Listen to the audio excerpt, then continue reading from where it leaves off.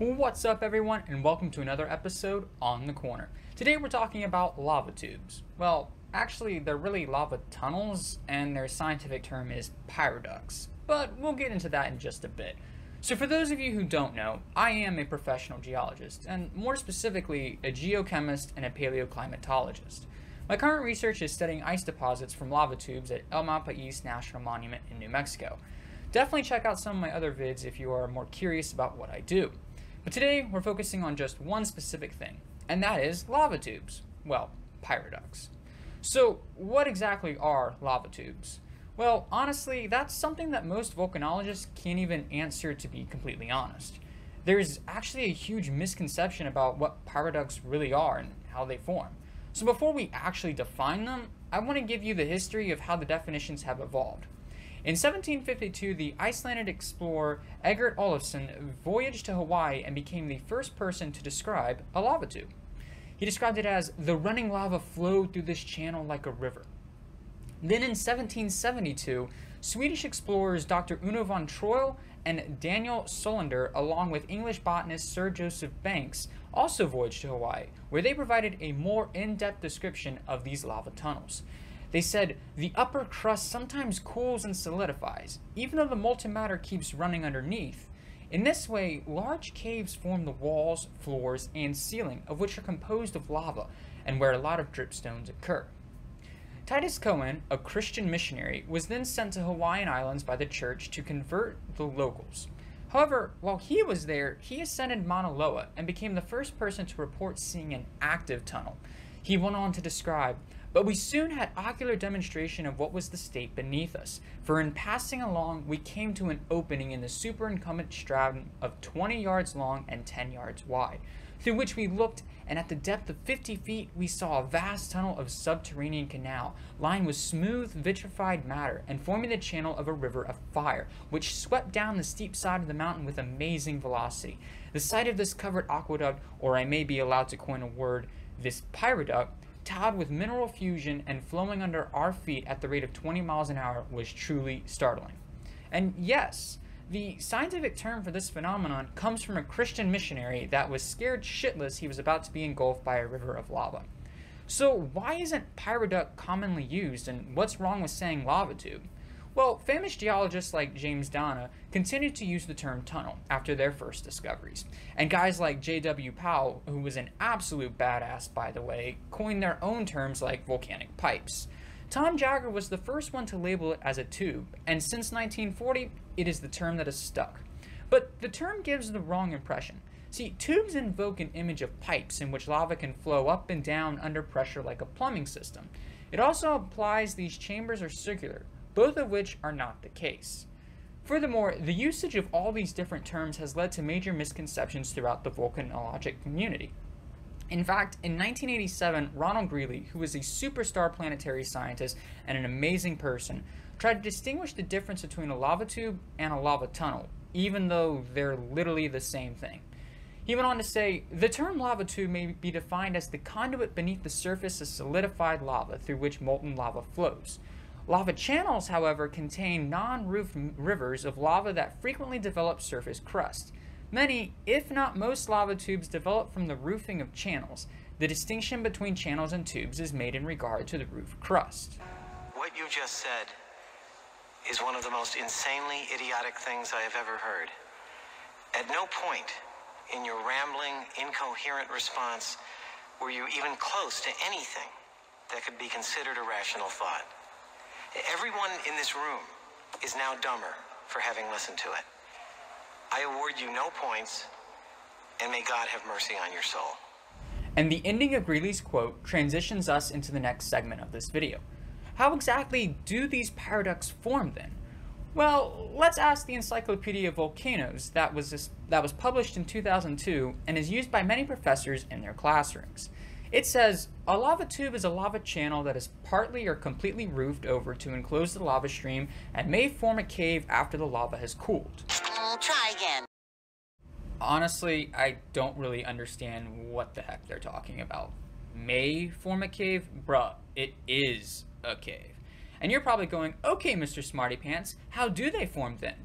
Well, as of right now, and from what we know, there are two types of formations: inflationary and crusting over roofs.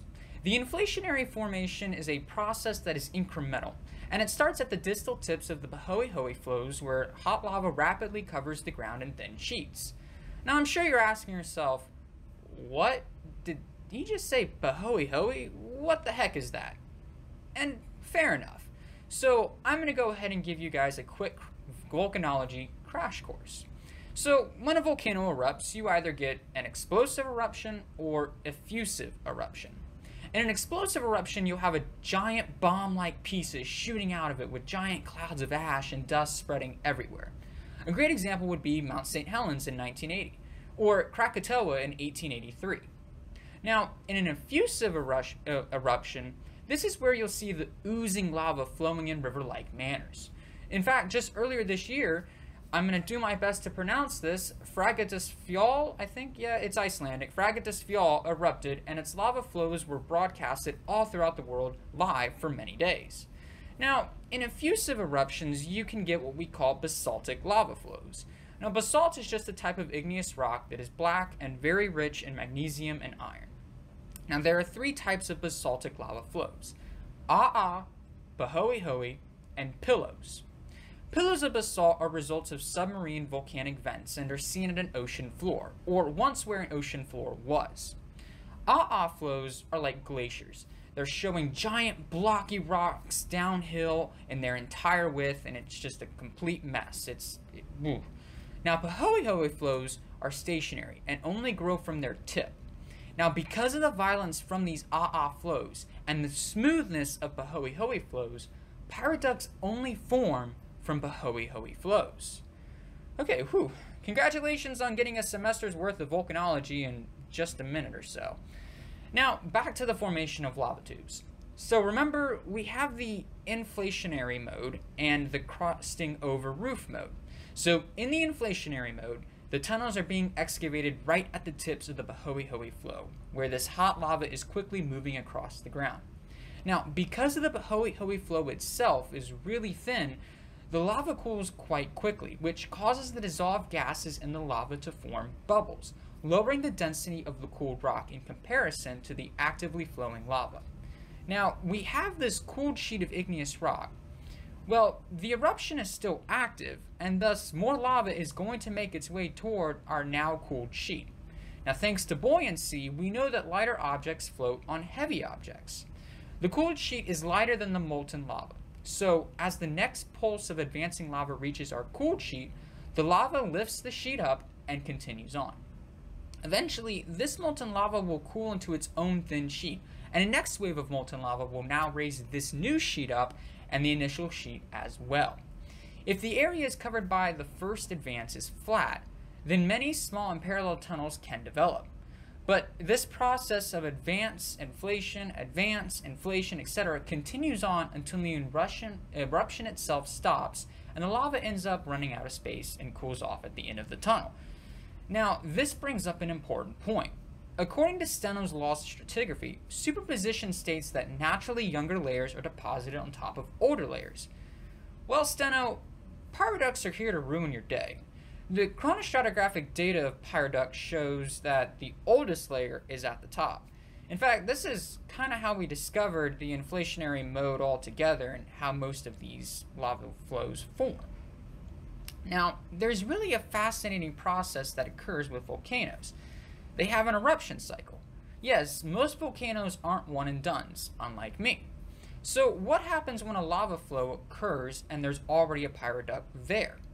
Well, we get a process known as back-cutting lava falls. This is where flowing lava enters an already existing pyroduct. Now, it is important to note that very rarely is the ground in pyroducts completely flat. It is typically covered with rock debris from ceiling collapses. These ceiling collapses create large superficial openings known as pukas. You can have a hot puka when there is lava still flowing through the pyroduct, or a cold puka when there isn't lava flowing at all. But the debris that is deposited within the cave can make the terrain quite rocky, with large drops. So when an existing pyroduct is then reflooded with lava, the lava can end up falling from these large drops, creating the equivalent of a waterfall, but with lava. and yeah, that's why we call it a lava fall. Now, these lava falls actually hammer out the rubble on the floor below, and because the lava is denser than the cooled rocks are then transported to the surface of this lava river. And then looking from this diagram, the lava is able to cut into the older cooled lava backwards while making the cooled rock float to the top, mixing with the colder air coming in from the puka, and thus creating a second ceiling and a lower level tunnel. So this is how you have pyroducts with secondary or even tertiary tunnels. So then how did the crusting over of roofs work exactly? Well, there's two types. There's closure by logjam, which is where slabs, blocks, lava balls, and secondary class of already solidified lava form logjams, meaning highly porous and not very stable blockage on the surface of a channelized lava flow, and then it is injected by molten lava. The other is closure by lateral shelf growth, which this needs a calm and steady lava flow and is therefore operating in the formation of secondary roofs inside the downcutting pyroduct, and not so much in the formation of primary roofs. And as I previously mentioned, most pyroducts form via the inflationary model. The crusting over roof model is not nearly as popular. But with this information, I want to now transition into the different types of pyroduct systems that we observe. So the most common is the single trunk system. Here the lava is fed by one eruption vent, and the tunnel size depends on the lava discharge rate and on the length of activity time. Now, if the eruption stops or the tunnel collapses and blocks the lava flow, the tunnel itself will then cool. So then the next, or in this case of the blocked tunnel, the same eruption will create a new pyroduct altogether. The next type of system is known as the double trunk system. This one is comprised of two lava tunnels, active side by side at the same time, but are fed by two separate eruptions. And then finally, the least common and understood system is the superimposed trunk system. This is a set of lava tunnels superimposing and crossing each other out, all being active at the same time. The upper tunnels will stop their activity first, while the lower ones carry on for some time before eventually stopping and becoming empty. So now I want to shift gears and focus on the actual features inside these tunnels. What are the things you tend to find, and why/how did they get there? So first and foremost, obviously you will find a large abundance of igneous rocks and minerals inside these caves. But sometimes things happen to these rocks and turn them into things that are quite surprising. Fun fact, the inside of these pyroducts are absolutely freezing. Well, technically they're mostly below freezing actually. But why? Well, pyroducts aren't like most caves, where you can easily just walk through an opening and walk down into the cave. They have unique entrances that require rigging explorers down into them. But think about this in terms of air currents. Remember, hot air rises and cold air falls. So let's take a look at this diagram. The blue air represents cold air while the red arrows represent warm air. Notice how the warm air can't enter the passageway since it's too heavy, and the cold air blocks it off. So when water is transported into the pyroduct, it is met with freezing air and will eventually form ice. Most of this ice never melts. It just continues to accumulate over and over and over. We call this perennial ice. Now, think about how this can affect the minerals inside the pyroduct. We know that there are a bunch of igneous minerals just hanging out inside, and water is the driving factor in chemical weathering, essentially where we break down the chemical bonds of rocks and minerals. Now, remember that pyroducts only form from Pahoehoe flows, which is a basaltic flow.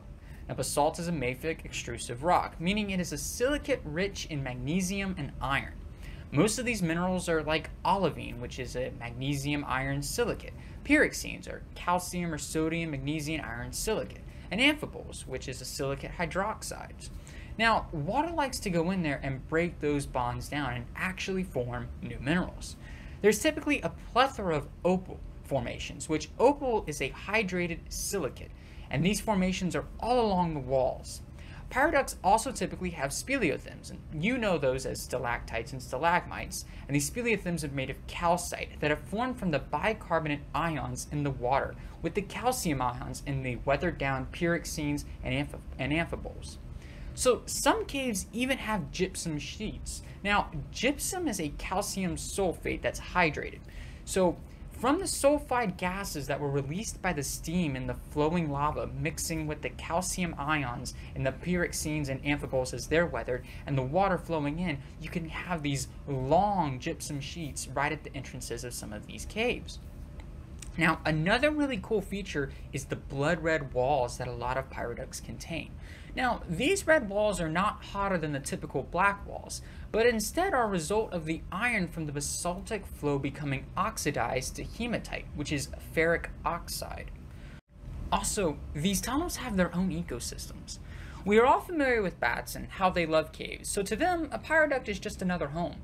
But the guano, or the poop, of these bats leave behind are great sources for microbial life to form, and not to mention the microbes that are living within the ice.